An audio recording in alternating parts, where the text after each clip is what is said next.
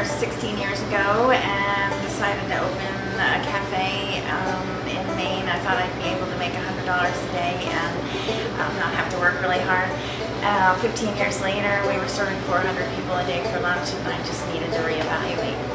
So I took a year off. Now I'm reopening as a more centered person to celebrate my passions, which will include sustainable and local foods. I started a blog when I stopped lilies because I kind of wanted to just document a year of trying to figure out who I was, and got great followers, and I've decided to just keep doing it.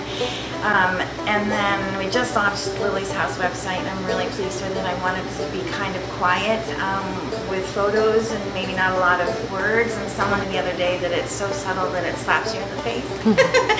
So I'm pretty excited about that. I'm going to be doing lunch, a farmhouse lunch once a week on Thursdays, which will be going to the farmers markets in the beginning of the week and then making lunch on Thursday. So the menu will be purely what I find, and basically a prefix. You'll just come in, you'll pay $22 and you'll eat.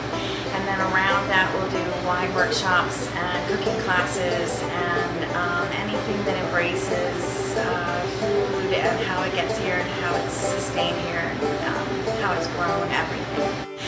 When I first got here, it wasn't quite as year-round available, and the diversity wasn't as intense, but now between Elliot Coleman and everybody else picking up on the winter stuff, you really could get by without going to the grocery store. I just have always kind of followed my heart with things, especially food. I remember being young and just cooking what I wanted to and not having any real idea what I was doing. So I remember being here in the summer and making blueberry muffins without a recipe, and they were horrible, but the idea of mixing butter and flour together and getting a paste and then going from there.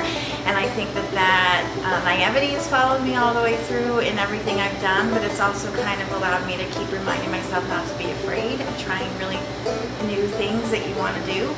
And I think design goes through everything. I feel like the space you're in and the ingredients you're using, or the fabric you're touching, or the color that you're standing among really either makes your soul sing or it shuts you down. So I've always reached for the best stuff without a lot of funds, and just a way to find them in unique ways and interweave that into my life. And now I just like to show people how to do that.